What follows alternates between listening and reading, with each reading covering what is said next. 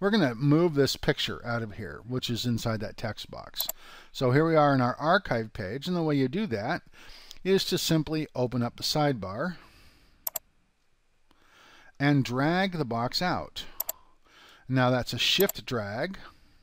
It's not a rearranging. And I'm going to drop it right here. Now if I dropped it there and saved it, it would automatically delete it from every single template.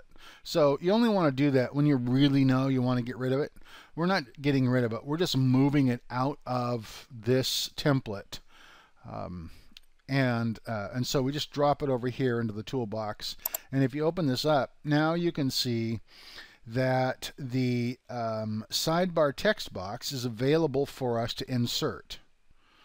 All right, that's the box we just moved there. It didn't used to be there, but it's there now, and so we could place it back in there. So we'll save this template, and then if we come and look at All About Coffee, we'll see that that text box is now removed.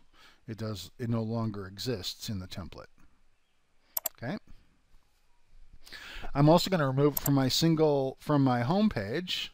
Now I'm not going to move it from my home page, but I am going to remove it from my single posts. So we'll open up a single template. If we look at this toolbox, you can see that that text box isn't here for us to add, right? Because it's inside the template. So what we're going to do is just come down to that and shift drag the text box out of the way, drop it there, save the template. See, now that sidebar text box could be added back because now it is in the toolbox. And if we go to our single template, that text box is gone.